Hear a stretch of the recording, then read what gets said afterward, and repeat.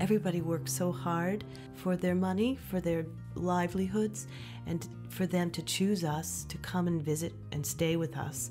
I'm so grateful. My guests are the reason this business is doing so well, because they come back and they get it. They get the Tower House. It's really, really great.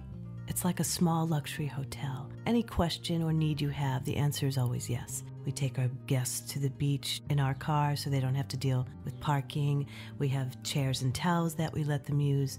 Things like that, driving our guests to the Block Island Ferry. People realize that they can go to a place where someone will take care of them and spoil them. That's what Chris and I think about it. Chris is the foundation of this business. He makes me look brilliant. He's the best chef you'll see when you come. The breakfasts are great. They're always changing. If you're here for a long stay, you'll probably never have the same thing twice. And of course, I'm in the kitchen early. If you want to come down to visit me downstairs and have a mug of coffee on the front porch and look for the hummingbird, well, that's fine too.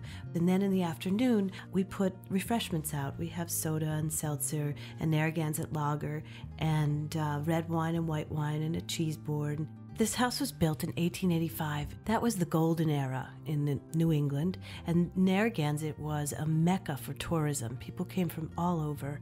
This house has a sanctuary feeling, and these layers of this history add to that. Someone said that he was coming in to take a deep dive into relaxation. It was great. And another person said that this was a sanctuary for him. He was coming to recharge his battery from New York City. It's a great way to interact with humankind. Everyone is so different and so magical. It's just the coolest thing ever. I absolutely love it. And we always try to make ourselves better. We're in pursuit of perfection.